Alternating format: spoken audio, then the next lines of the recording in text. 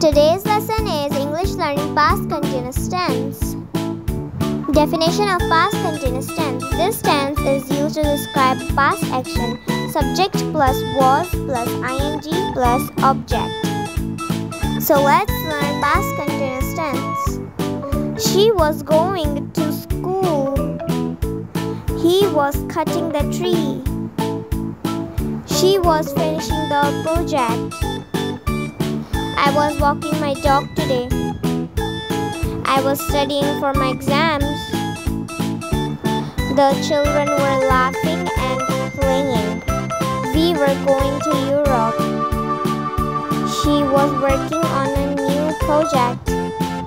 She was cleaning house. They were climbing mountains. He was writing the letter. She was going to the market. Sarah was going to the park by train. She was washing the dishes. They were playing football. We were eating the dinner. We were playing cricket. He was finishing my work. She was driving a car. If you like this video guys, please like, share and subscribe for more content and learn some new things from Manahil, Fatima.